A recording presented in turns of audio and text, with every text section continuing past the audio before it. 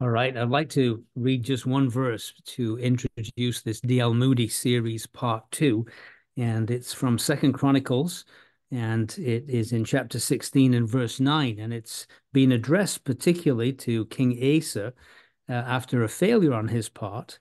But what we read here is very interesting. It says, "For the eyes of the Lord run to and fro throughout the whole earth to show himself strong in the behalf of them whose heart is perfect toward him."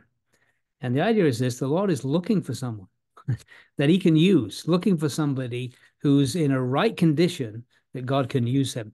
And we know that D.L. Moody was such a man. He was greatly used of God in seeing revival on both sides of the Atlantic and being used of God to win many, many thousands of souls to the Lord Jesus Christ. And so what we were trying to do was investigate what were the characteristics that stood out in the life of D.L. Moody, so that we might somehow maybe align our lives up to his life and say, well, maybe if God could use him, he could use us if we kind of get in line with these characteristics. And we mentioned 7 of them. I'm going to go through them again, just give the list. And we managed to cover 3 last time. The first thing, and of course, this is coming from R.A. Torrey, who was very close to D.L. Moody, who had written this booklet on the reasons why God used D.L. Moody. And he said this: first of all, number one, that D.L. Moody was a fully surrendered man.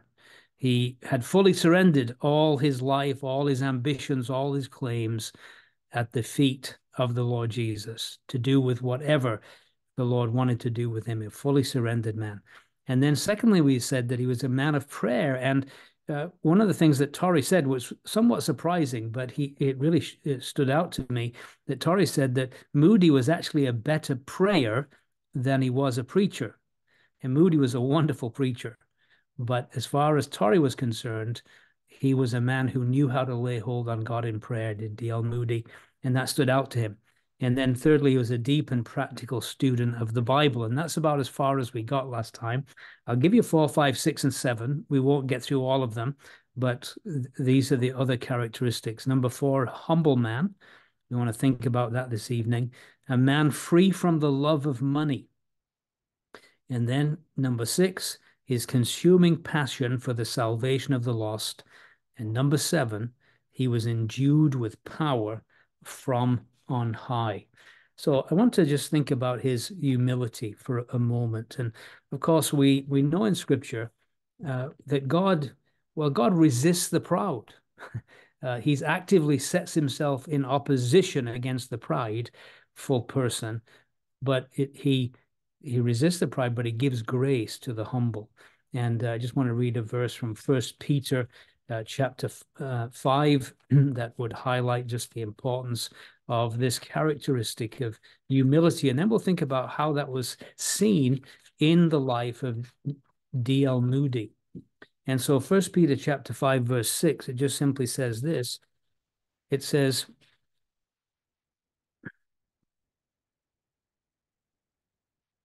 "Humble yourselves, therefore, under the mighty hand of God, that he may exalt you in due time." Now, this is what D.L. Moody, what was said of him by R.A. Torrey. Torrey said this: "I think D.L. Moody was the humblest man I ever knew in all my life."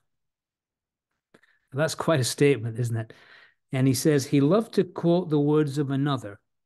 And this is the quote: "Faith gets the most, love works the most, but humility keeps the most." I thought that was interesting. It's one you have to think about, ponder. But I'll say it again: faith gets the most, love works the most, but humility keeps the most. He says he was the most humble man when you bear in mind the great things that he did and the praise that was lavished upon him. You see, sometimes it's harder for a man to cope with praise than it is to cope with criticism. And he had a lot of praise lavished upon him for his usefulness for God. And yet he handled it amazingly, making sure that God and God alone got all the glory from his life. In fact, often he would have conferences at Northfield in his later years, and he would bring in Bible teachers, men like G. Campbell Morgan, C.I. Schofield, other well-known men, and he would sit in the front row listening to these men like a child, just enjoying their ministry. But he would never, ever include himself in the itinerary of speakers at the Northfield conferences. And yet everybody was there because they wanted to hear D.L. Moody. And they literally had to, including the other preachers, beg him to take the pulpit. But he had no desire of putting himself forward. And so God used him in a marvelous way because, as R.A. Torrey said, D.L. Moody had never heard of himself. He was not filled with his own sense of self-importance. And that's a challenge, isn't it? To have that childlike humility that marked this man and made him so usable. In his heart of hearts, he constantly underestimated himself and overestimated others. He was constantly aware that he felt inadequate and often felt inadequate because of his lack of education, always felt intimidated, and yet God used him remarkably despite all of these things. Now, R.A. Torrey gives a great warning. He says here, how many a man has been full of promise and God has used him, and then the man thought that he was the whole thing, and God was compelled to set him aside. I believe more promising workers have gone on the rocks through self-sufficiency and self-esteem than through any other cause. And we can see that in Israel's history, can't we? Kings that the Lord helped them, and when they were strong, what happened? Pride kicked in, and God had to set them aside. Well, that's true amongst the servants of God.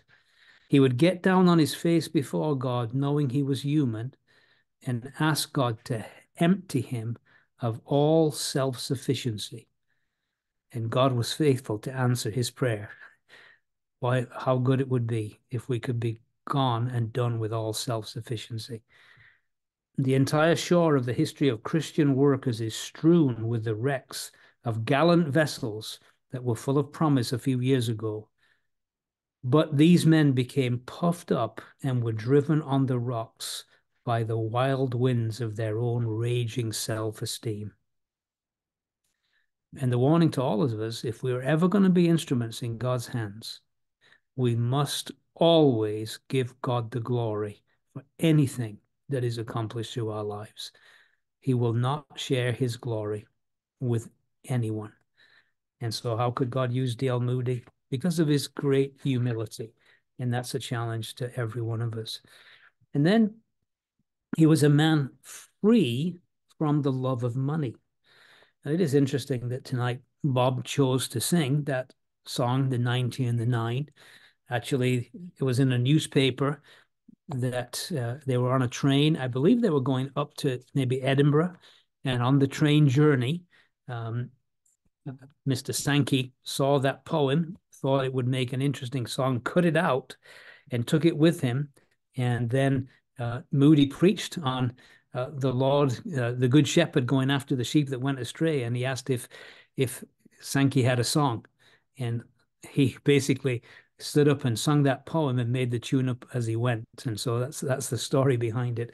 But God blessed that and all of these, what they called the Sankey hymn book.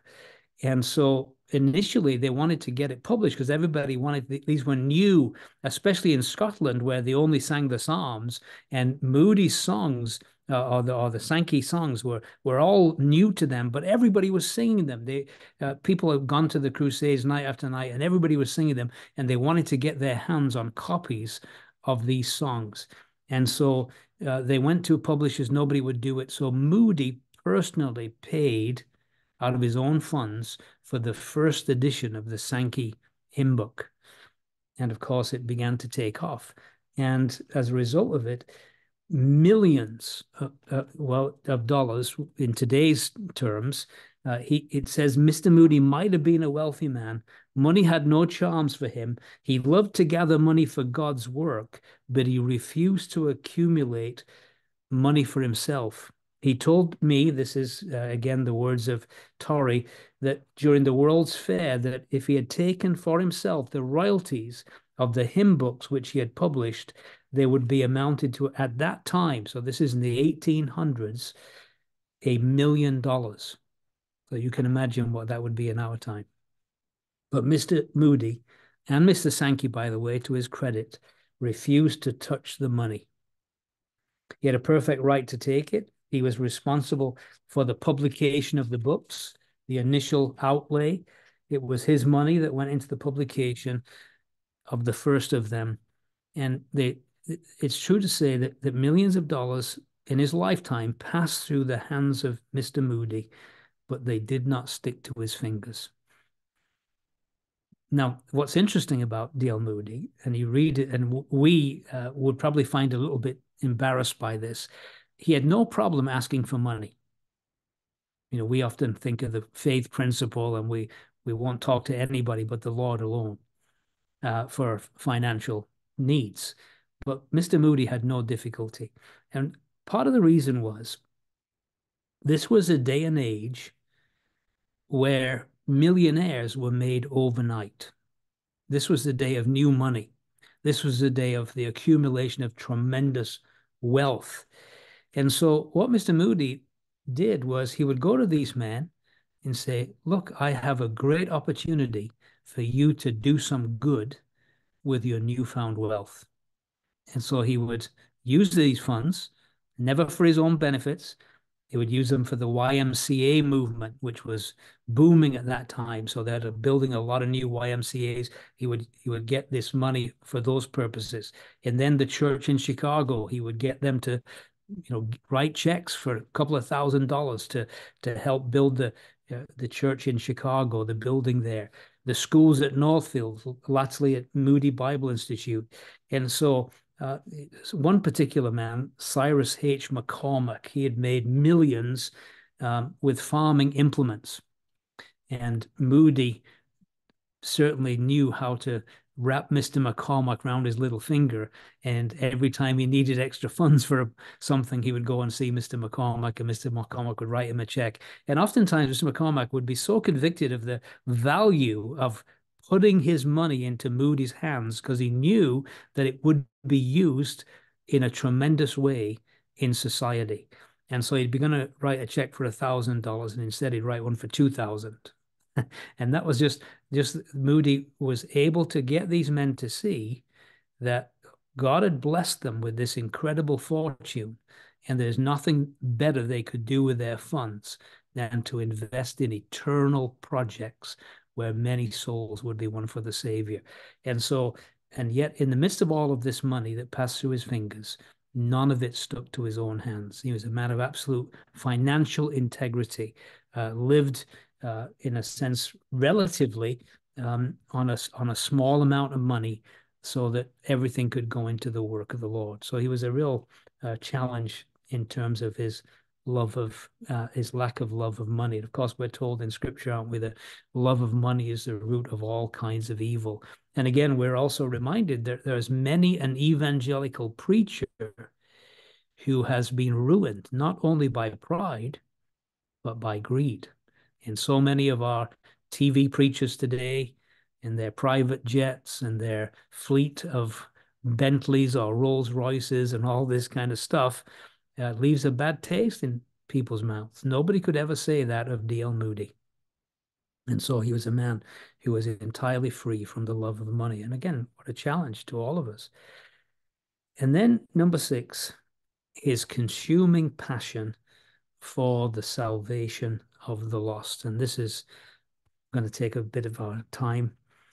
Mr. Moody made the resolution shortly after he himself was saved that he would never let 24 hours pass over his head without speaking to at least one person about his soul.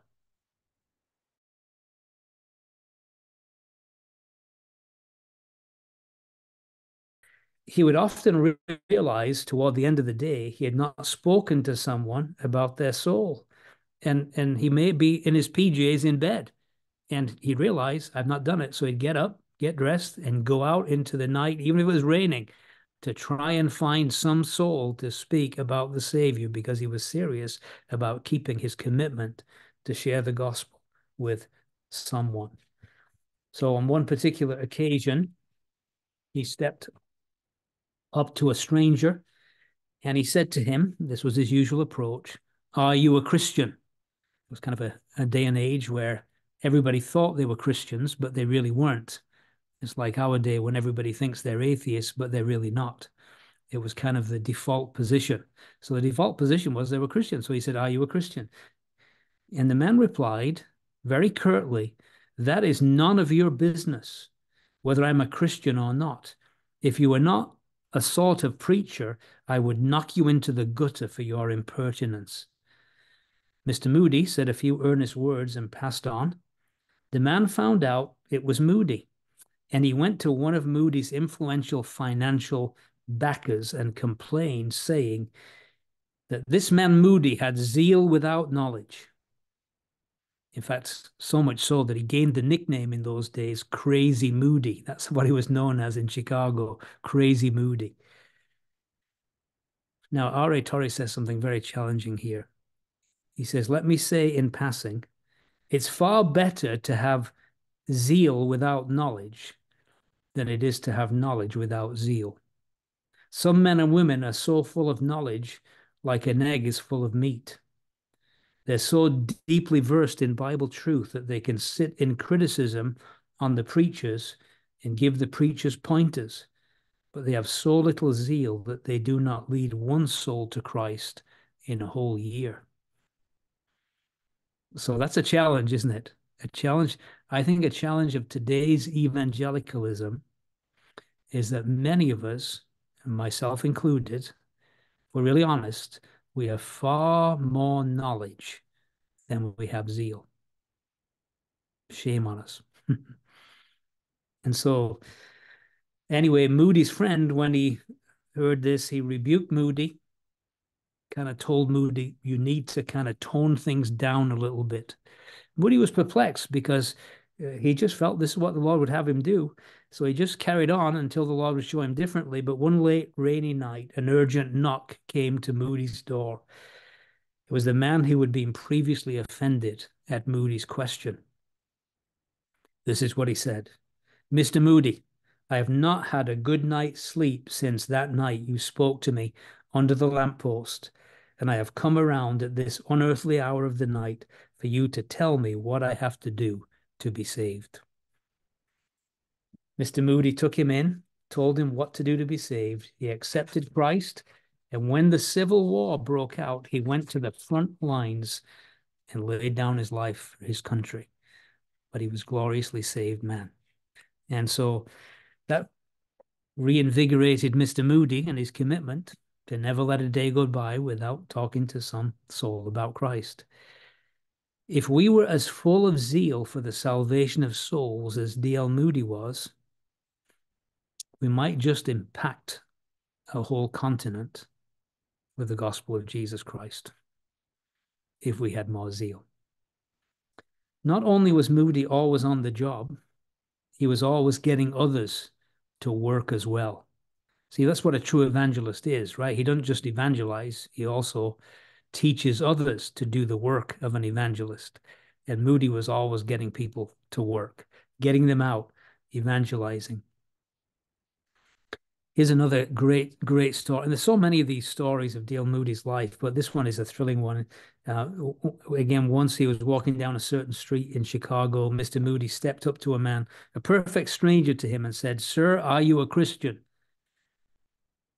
"You mind your own business," was his reply. Mr. Moody replied, "This is my business." The man said, "Well, then you must be Mr. Moody." Isn't that interesting? Because he was known, that was his business. One time he was going on to Milwaukee on a train, and in the seat that he had chosen, A traveling man sat next to him. Mr. Moody sat down beside him, immediately began to talk with him. Where are you going? Mr. Moody asked. When he told the name of the town, he said, well, we'll soon be there. We have to get down to business at once. Are you saved? The man said that he was not. Mr. Moody took out his Bible there on the train, showed him the way of salvation, and he said, now, you must take Christ. The man did, and he was converted right there in the railway carriage. Later communicated with Moody and became an avid supporter of the work of the evangelist.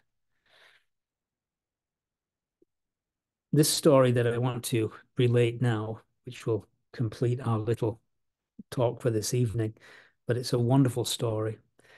On one occasion in Chicago, Mr. Moody saw a little girl standing on the street with a pail in her hand, a bucket in her hand. He went up to her and invited her to his Sunday school, telling her what a pleasant place it was. She promised to go the following Sunday, but she did not do so. Mr. Moody watched for her for weeks, and then one day he saw her on the street again.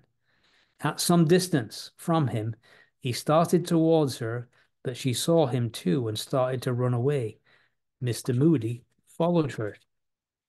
Down she went one street, Mr. Moody after her. Up she went another street, Mr. Moody after her. Through an alley, Mr. Moody still following. Out on another street, Mr. Moody after her. Then she dashed into a saloon, and Mr. Moody dashed in after her. She ran out the back door and up a flight of stairs, Mr. Moody still following. She dashed into a room, Mr. Moody following. She threw herself under the bed, and Mr. Moody reached under the bed and pulled her out by the foot and led her to Christ. Now, I wouldn't recommend that you try that today. It probably wouldn't go down too well. But nevertheless, after he had led this girl to Christ, he found that her mother was a widow who had once seen better circumstances, but had gone down until now she was living over this saloon. She had several children. Mr. Moody led the mother and all the family to Christ. Several of the children were prominent members of the Moody Church until they moved away and afterwards became prominent in churches elsewhere. This particular child whom he pulled from underneath the bed was, when I was the pastor of the Moody Church, this is Tori speaking, the wife of one of the most prominent officers in the church. When Mr. Moody pulled that little child out from under the bed by the foot, he was pulling a whole family into the kingdom of God. His love for souls knew no class limitations. He was no respecter of persons. It might be an earl or a duke, or it might be an ignorant colored boy on the street. It was all the same to him. There was a soul to save, and he did what lay in his power to save that soul. And Mr. Moody, primarily, was greatly used of God because he never, ever lost that passion for reaching lost souls with the gospel till his dying day. And so there's 6 out of 7. I want to particularly leave the last one about being endued with power from on high till next week, because that is a very, very important topic. And I think something we lack so much today that we need to grapple with this question of power from on high. But may the Lord encourage us with what we've heard tonight. May the Lord keep us small in our own eyes. If we don't want to be set aside as useless for God, we better not have too high an opinion of ourselves or take ourselves too seriously. It's not about us. It's about Him, the Lord. And then be careful about money. Don't let it stick to our fingers. Ask the Lord to bless us and enable us to be generous for the work of God. And then, Lord, give us that burden for souls like Mr. Moody had. May God encourage us with these thoughts. Amen.